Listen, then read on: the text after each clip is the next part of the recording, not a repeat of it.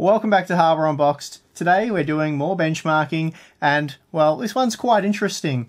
A few days ago I compared some high-end, more expensive 8-core CPUs, but the week prior to that we did receive the affordable 4-core Ryzen 3 CPUs. So I've shifted gears yet again back to those affordable CPUs as there was quite a bit more testing there I wanted to do. Speaking of which, this will be sort of just a part one of what will be at least a 3-part benchmark series, but I'll talk about that a bit later on in the video. For this video, which I have boldly titled Ryzen 3 The Ultimate Gaming Benchmark Guide, will follow the same format as my Pentium G4560, The Ultimate Gaming Benchmark Guide. I published that video back in January of this year, and at the time Hardware Unboxed, it had about 45,000 subscribers, but the video did well and now has over 180,000 views, over 4,000 likes, and less than 100 dissies. So needless to say, a lot of you really enjoyed that format, and that's the reason why I've decided to do it again. For those of you that didn't see the Pentium G4560 video, the idea here is to test CPU gaming performance with a number of different tiered GPUs. So for this video, I will be benchmarking the Ryzen 3 CPUs along with a few competing processors from Intel using the GeForce GTX 1060, GTX 1070 and GTX 1080, all at 1080p. Although I am only testing a single resolution, the fact that we have 3 very different performing GPUs will give you an idea of how things scale at various resolutions. It'll also give those sensible folks pairing a budget CPU with a budget GPU a real idea of what to expect. Meanwhile, by including the GTX 1080, you can see what kind of performance a faster GPU might enable, should you have the CPU power to take advantage of it. Please note, due to the limited pixel real estate, I've been restricted to the number of CPUs that I can really compare in a single graph before it just becomes an incomprehensible mess. So while I have included a good range of processors, I'm sure there'll be an additional processor or two that you would have liked to seen included. But as I said, there will be a few follow-up videos, so these aren't the only CPUs I'll be testing in this way. They're just the only ones I've tested so far. Anyway, let's check out the results and then I'll discuss a few more things at the end of the video. To the benchmarks. Alright, so first up we have Battlefield 1, and as you can see, there's a bit going on here. The blue bars represent the Intel processors, and we have the Core i5-7400 and Pentium G4560 here. Meanwhile, the red bars represent the AMD processors, which includes the Ryzen 5 1400, Ryzen 3 1300X, and R3 1200. As you can see, 5 CPUs were tested 3 times in Battlefield 1 using the GeForce GTX 1060, GTX 1070 and GTX 1080. Looking at the GTX 1060 results first, we see no variance whatsoever between the CPUs tested. The G4560 provided the same numbers as the i5-7400, as did all the AMD CPUs. Moving to the more powerful GTX 1070 graphics card, and things start to change a little. Now, we know based on previous testing with high-end CPUs that the 1070 is on average 35% faster than the 1060, as it packs 50% more cores. Using the Pentium G4560, we see that the minimum frame rate is improved by just 11% for what looks like a very obvious CPU bottleneck. Illustrating this point further is the fact that the Core i5-7400 boosted performance by 31% with the 1070. The R5-1400 also allowed for a nice 28% bump in the minimum frame rate.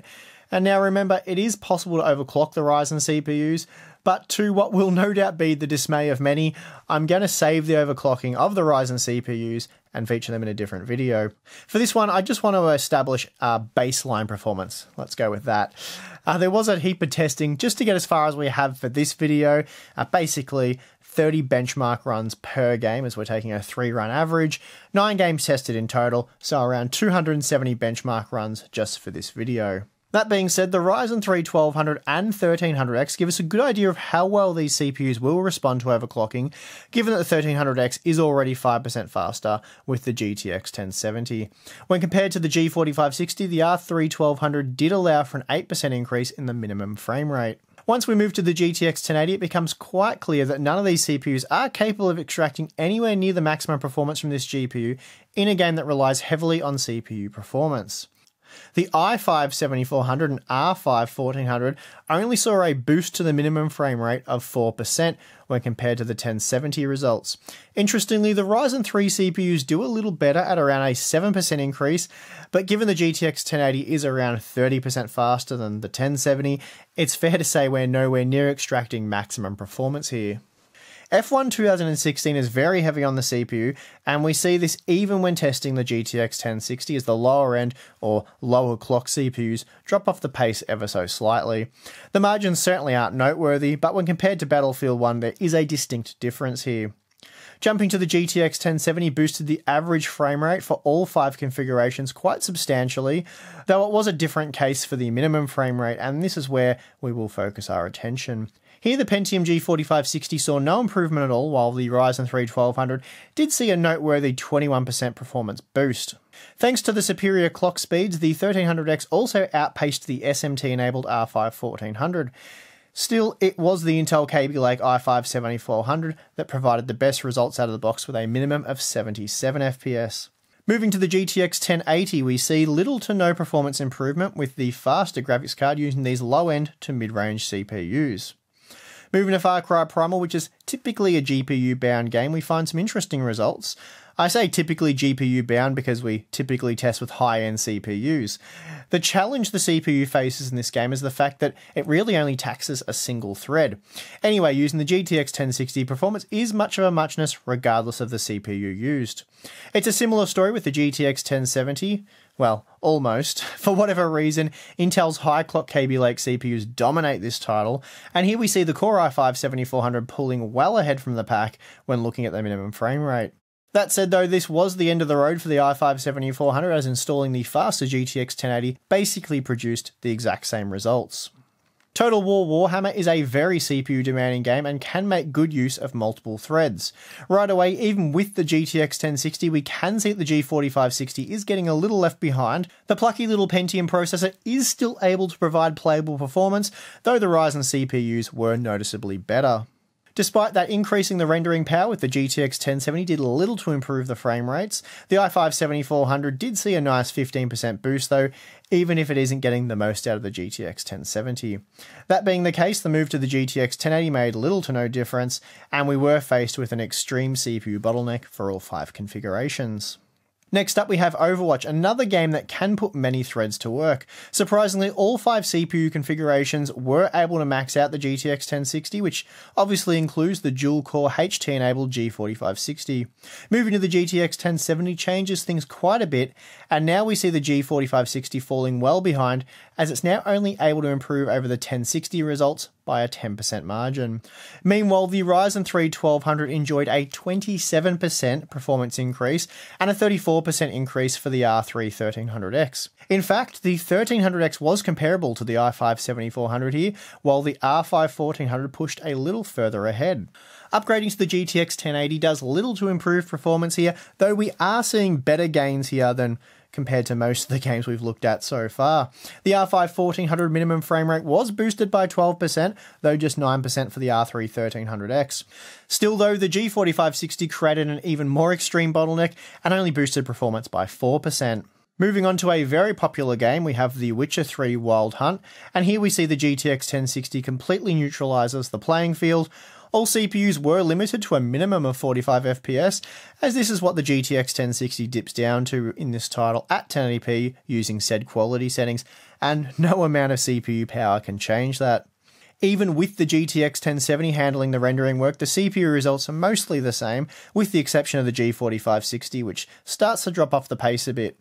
Once we install the 1080, performance does start to differ between the various CPU models. The i5-7400 was king here, though the R5 1400 and R3 1300X weren't far off the pace, and will no doubt steal the show once overclocked. Due to popular demand, I'm bringing back Rainbow Six Siege, and I'm glad I have, as it provides some interesting results. Here we see even with the GTX 1060 installed, the Ryzen CPUs are clearly faster than the Intel processors when looking at the all-important minimum frame rate. Moving to the GTX 1070, the Ryzen CPUs remain strong, though it has to be said the G4560 is hanging in there quite well also. From this point forward though, we are pretty much limited by the CPU. Moving to the GTX 1080 didn't do much for us, especially when using the G4560 and R3 1200. Moving on to World of Tanks, this is a game that doesn't really hammer the CPU in the same way that Total War Warhammer or Battlefield 1 does, for example. CPU utilization is quite poor and multi-core CPUs aren't really properly utilized. That said though, as the title isn't really that demanding on the CPU, you'll find that CPUs such as the Pentium G4560 do quite well. That said, the dual-core Intel CPU is clearly peaking with the GTX 1060, but it's doing so with a minimum frame rate of well over 130 FPS.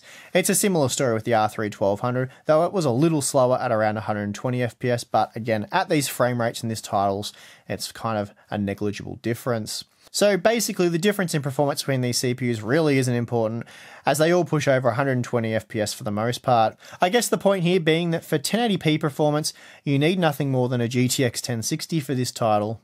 And finally, we have Counter-Strike Global Offensive, and like World of Tanks, it really is all about the CPU here for those high frame rates competitive gamers crave to reduce things like input lag for maximum responsiveness.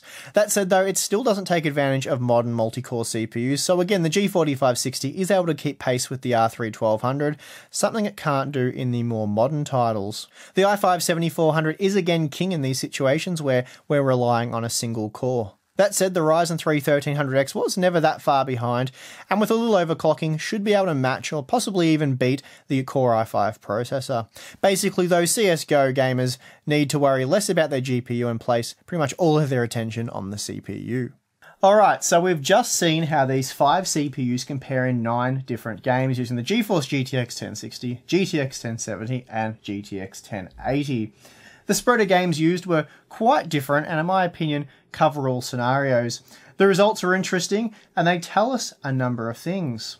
Starting with the demanding modern titles such as Battlefield 1, F1 2016, Total War Warhammer, The Witcher 3, Overwatch and even Far Cry Primal, what we found was that despite being modern and very much able to take advantage of high-end hardware, they're also not pushing entry-level hardware to the point of becoming obsolete. So I guess it's kind of a happy medium then. Even with a mid-range GPU such as the GTX 1060, we found little difference between the Pentium G4560 and Core i5-7400. And the same was true for the Ryzen 5 1400, which is another quad-core, but that particular model has support for 8 threads thanks to SMT. Also keep in mind the GTX 1060, it's not exactly slow either. It's basically on par with the mighty GTX 980 from the previous generation. So if you're gaming with a graphics card equivalent to, say, the GeForce GTX 1060 or something slower, and you plan on playing newly released titles, then the Ryzen 3 CPUs will really be as good as any. Now what we've seen here is once you upgrade your GPU in the future or games become more demanding, Ryzen 3 will remain relevant, and within reason gamers won't need to upgrade that CPU. We of course saw this when moving from the GTX 1060 to the GTX 1070, whereas with the G4560 for example, we often saw little to no performance gains when going with the faster GTX 1070, whereas we did see a gain with Ryzen 3. Again, as I touched on earlier, you can of course overclock the Ryzen 3 CPUs for even greater performance, but this is something I'll look at in a future video. For those playing older but still very popular titles such as World of Tanks or Counter-Strike for example, things do get a little more tricky while also becoming more simplified at the same time. Kind of odd, I know. The tricky bit being which CPU is the best choice for these types of games. The type of game that really only utilizes a single thread. The Core i5 was clearly the superior choice here, but as a little bit of a spoiler, I can tell you that overclocking Ryzen 3 does allow the red team to take the lead over the i5-7400. That said, if you're after as many frames as possible in this competitive shooter, then getting an unlocked Intel quad-core and overclocking the snot out of it is the best way to go. Still, if spending as little money as possible is the aim, then Ryzen 3 is a much cheaper alternative and really a much better CPU for all occasions, at least when compared to the locked i5-7400. Then we have the more modern competitive shooters such as Rainbow Six Siege and of course Overwatch. Here Ryzen 3 pretty well matched the i5-7400 before any overclocking even took place, and when compared to the G4560 it was clearly the superior CPU, at least when looking at the Overwatch results with the GTX 1070. Jumping back to the modern, more well-built titles such as Battlefield 1, we see that no matter which CPU you choose, Ryzen 3 or the locked i5 neither have enough in the tank to utilize a graphics card packing a GPU with more rendering power than say the GTX 1070, at least under these conditions. As resolutions are increased further, load will be placed more on the GPU, and the CPU will likely become less of a concern. Even so, though, we know for a fact that no matter how many pixels your GPU can spit out, it isn't going to render more than around 110 FPS in Battlefield 1 with a stock Ryzen 3 CPU. Likewise, in a game such as CSGO, you aren't going to break that 300 FPS barrier without a little bit of tinkering in the BIOS. Still, just focusing on the out-of-the-box performance seen in this video, it's pretty clear that for the vast majority of PC gamers, Ryzen is going to be an ideal solution and will see them well off into the future. As a side note, I know there will be those of you who will say, I wish you tested with more realistic GPUs such as the GTX 1050 Ti, 1050 or perhaps even the GT 1030, but the fact of the matter is, I didn't need to. The data would have told us nothing we don't already know, and it would have shown, nothing different than what we saw with the GTX 1060. The frame rates would have, of course, been lower, but all the CPUs would have produced the same lower frame rate.